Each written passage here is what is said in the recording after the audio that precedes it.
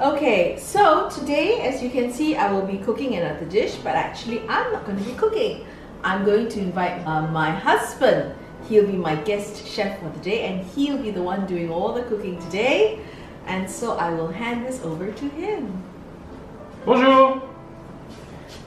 Okay, so yeah, I'm going to try cooking today. I'm not really a cook, but since we have this Thermomix, then I started cooking and I can cook now. So I'm going to make today some fish with potatoes and beurre blanc. What is beurre blanc? Beurre blanc, translated, it means white butter. Why did you choose this dish? Because it's a dish that is from my region, where I come from. When I was a kid, I did not like fish, but with this sauce, I didn't care about the fish. The sauce is so nice that the fish becomes very nice as well. Okay. Right? So I'm going to cook the fish first and the potatoes. It's cooked together. So, very simple. I start by putting some water in the bowl. I'm going to put 500 grams of water. Because I'm going to steam the potatoes and the fish. Then I put my basket full of potatoes. Right? There's 700 grams of potatoes in there. Just put it there. Okay. Close everything. Right. And on top of that, I'm going to put the fish. Right. So my fish is a white fish, even though it's called in English red grouper. Right. So I put my fish on top here in the varoma to steam. I'm going to put a little bit of oil on top of the fish. Just a little bit like this. Okay. And then a little bit of salt. So what salt is this? It's, we call it gros sel. So it's what? Big salt? How do you call that? Literal translation. Rock salt. Oh, rock salt. Okay, rock salt. Yeah. Actually, I have no idea why I'm doing this. I just follow the recipe. That's how I cook. Okay. It's okay. If you can read, you can cook. Yes. Okay. I just follow instructions. So then I'm supposed to do 25 minutes here. 25 minutes. 120 degrees. Okay. And speed 1. And that's it. It's going to cook for 25 minutes.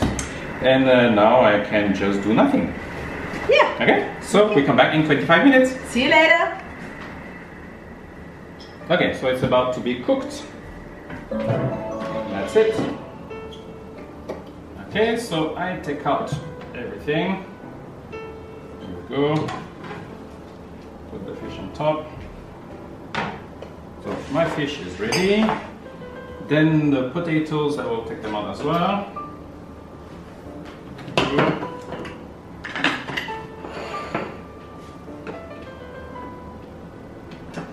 Okay, and basket. Okay. Okay.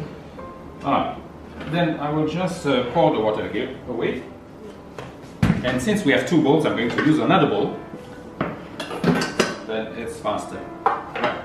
So now I'm going to cook the beurre blanc, the sauce, right? So I just follow the instructions on the screen. It works like a computer, you know. It's, I always call this machine like a computer that cooks for you, right? So start cooking.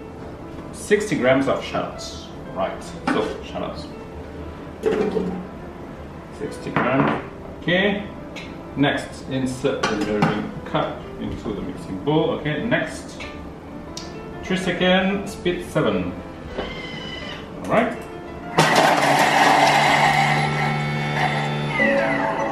That's it. Next, scrape the side of the mixing bowl. Scrape. Scrape the side. Okay, okay, okay. I'm my English teacher there.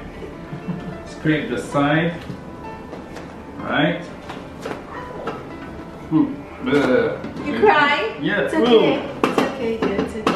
Okay. Need a tissue? Yes, I do. Next. Okay, insert the measuring cup. Next. Same thing. Speed 7. Okay, one more time.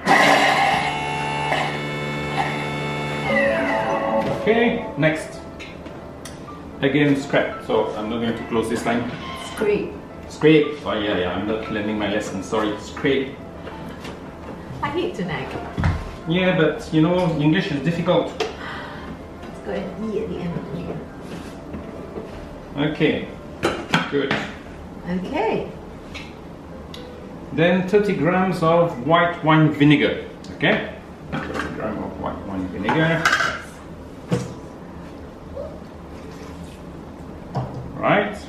Next, 50 grams of dry white wine. Okay, French cooking, you need wine. Okay. Next, insert the measuring cup into this. Okay. Next, 6 minutes and then 100 degrees and speed 2. Right. So now it's cooking for 6 minutes. It's cooking the shallots, right? Yes. In the wine and the vinegar. That's right. That's Okay. right. So I think as you can see, he really follows the instructions to a T. So as I always tell people who come for my tastings and my demonstration, if you can read, you can cook. Okay. So let me ask you, why did you decide to do this dish for the show? Well, because this is a French dish, typically from my region, right? And today is French National Day. So I thought, nice to, I miss home sometimes, and especially on days like this, right? So I cook something which is from my region. I live in the western part of France when I was a child. And then my mom used to make this quite, not too often because it's very rich, right? But on special occasion, we'll have this because it's very nice. We all love it. But I remember my mom was struggling sometimes because it's not easy to make, you have to, I don't know, I mean, she always say like, don't disturb me when she was doing this sauce, because like, there was some moment we could not approach what was going on, right? Yeah. So I guess with this is a lot easier. We'll see if it works. It's the first time I'm doing this, by the way, yeah? So I'm not too sure. The smoke coming out is not going to explode, right? No. Okay, cool. Okay. Yeah. So yeah, today is French National Day. In English you call it Bastille Day. Bastille refers to a place in Paris which was La Bastille, which was a jail. And then it refers to 14 July 1789. So more than 200 years ago. Okay. So why is this date important to us? Sometimes my students ask me, is it because you became independent? I said no, it's not that.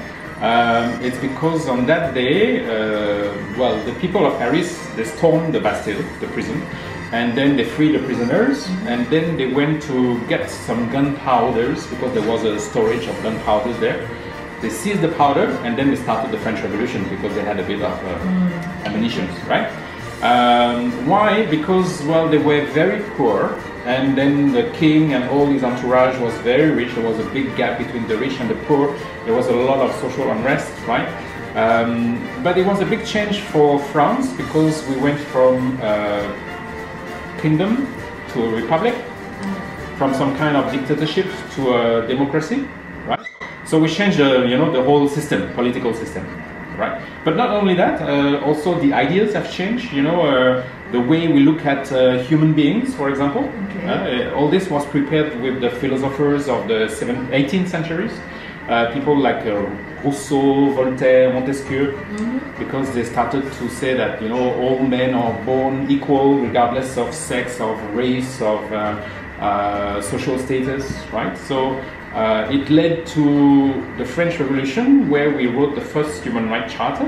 Right? Okay. Now, if you look at the UN Human Rights Charter and you compare it to the one that was written during the French Revolution, you will see that actually they copied on it. It's very similar. So the United Nations Human Rights Charter is very similar to the French one, correct, which was written like 200 years ago. Yes, okay. So that's a lot of changes that were brought by this French Revolution.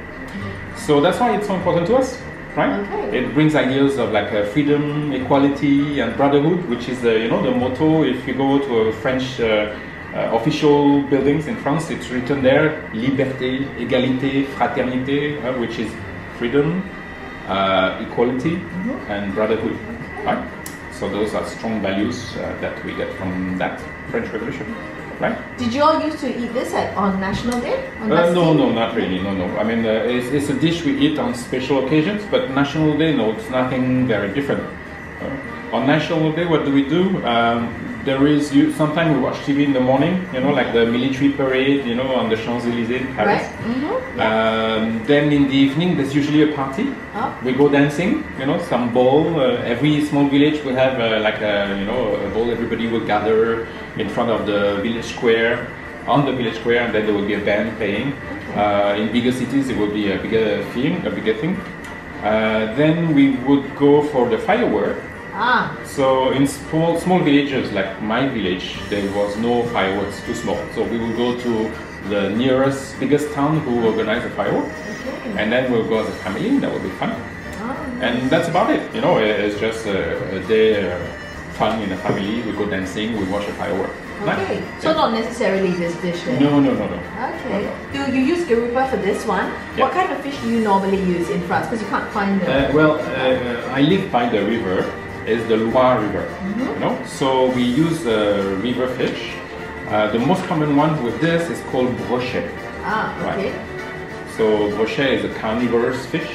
Okay. They can be very long, very nice. So brochet in English is the pike. Yeah, brochet is the pike. There's usually no bones, you know, so it's very nice. Oh.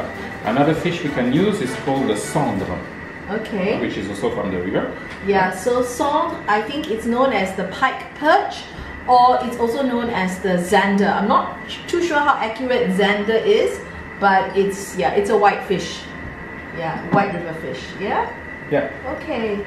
So I used to fish those fish, you know, last time. So, but when you can catch one of those fish, it's like it's really the catch of the day. Okay. Okay, so it's done. Next. Remove mixing bowl lid and leave the mixture to cool down to 60 degrees. Okay, so we have to remove this and let it cool down to 60 degrees. Okay. Right? So that it says approximately 5 minutes. So this one, okay. So this one, because he doesn't really know how to use this one. So I'm just gonna show you a little trick here. Okay. I can do this. Yeah. Okay. Yes, you can. Yes, you can. Okay, go ahead. So, if you look at the, all Thermomix recipes are always time, temperature, and speed. So at this point in time, you've got two numbers on your middle dial, the middle circle in the middle. You've got the one that's a bigger number, that's 60, that's the one I want. And there's a number on top of that, which is a little bit smaller, and it's at this point in time, it's 95. So that's the temperature that's inside the bowl. I'm going to wait for that to drop down to 60, which will sit about approximately 5 minutes. I think it depends on where you are, how cold the weather is on that day. And so we will see you in about 5 minutes time, I guess. Okay. Yeah? Okay? Yeah. Okay. Okay, so now it's down to 60 degrees, right? So I press next. Add cubes of reserved chilled butter through the hole of mixing bowl. Okay, so I need to put this. Okay. Okay, so it's 2.5 minutes, 60 degrees. Yeah. Then I'm going to turn this to speed 2. Right. Then slowly I bring this into the mixing bowl. Yeah. Okay. So I have 2 minutes to do that, right? You have? Yeah, you've got 2 minutes. Okay, so bit by bit. Yeah. Okay. This is salted butter. In my region, we only eat salted butter. If there's no salt in the butter, it's not butter. Okay, I don't do this.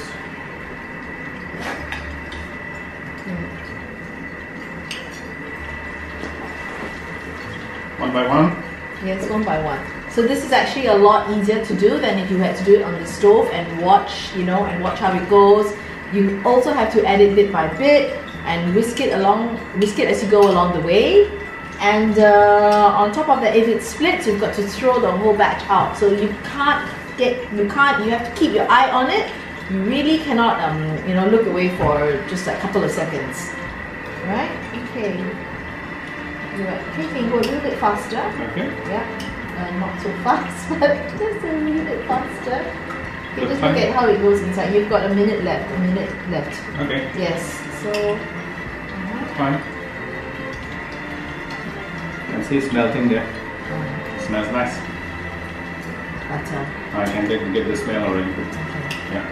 So because we didn't use really like the proper shallots, we just used like the small what we call shallots here in Singapore, the small red onions. We use those. So in France they use the proper shallots, the bigger ones, a little bit longer, right? Should be the same, right? Well, we can't get those here, so you know. No choice. Yeah. And I've tried it with these before. I've done this recipe before a long time ago, a few times actually. And I remember I would have to soak my, the recipe I had to soak my shallots overnight in, I think, in vinegar or red wine or wine as well. I can't remember which one, but I remember I had to soak it overnight. And then I'll be so, if for example the next day if I did something and if it split, I'll be so upset because I had spent the night before soaking everything, and if it didn't turn out, I'll be like, oh, yeah. Okay, next. Okay, then it's 3 minutes, 60 degrees, and speed 3. Yeah. Okay. So, is this your favorite sauce, or you like hollandaise or béarnaise? For fish, yes. For fish is my favorite sauce. Okay. Remember also we had it for our wedding, right? Yes, we did. We had it for our wedding. Absolutely. And I remember somebody who wanted to have more servings and could not stop eating the sauce. The cat is out of the bag. Yeah, so what happened? Yeah, so we have this, this is traditionally served at many weddings as well. So we had this for our wedding, and I remember we had, you know, a French wedding lasts the whole day. So ours was a lunch, and it was like so many courses. There's a lot of entertainment throughout the wedding as well. And I remember when they came to me, we had like a second helping of fish because I really love the fish. And then when they came, you know, they kept going around, would you like some more, would you like some more? And then the third time, the waitress came to me and I said, I just want the sauce. And she looked at me like, what? I said, yeah, I just want the sauce. I don't eat the fish. I just want the sauce, and I'm going to soak it up with the baguette. That's all, with the French bread. And so that's what we do. So we just eat this. We love the sauce so much. And I actually have already prepared the fish. Yeah. So that was the fish. So the fish is very plain. The potatoes are also very bland. They're just steamed, right? So why is everything so? Well, because the main thing is the sauce, right? So I mean the sauce, the taste of the sauce is so nice that if you have any other things that taste too strong, it will not work, you know. So this must be not too tasty, right? I mean it must be just simple. Steam is perfect. And then the sauce will bring the whole flavor to it. Okay, so the sauce is like the pièce de résistance. Yeah, okay. Yeah.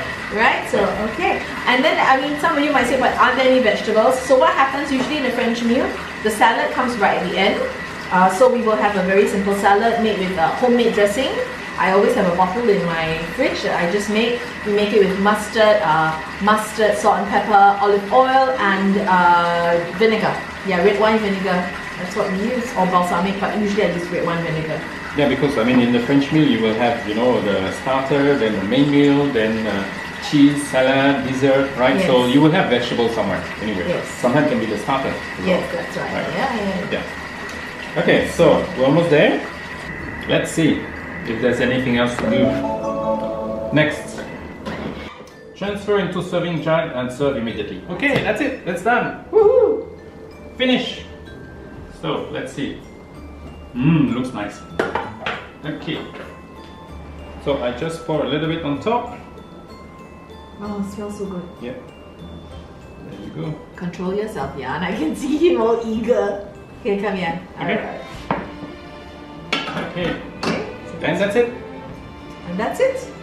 Bon appétit. Bon appétit, bien sûr.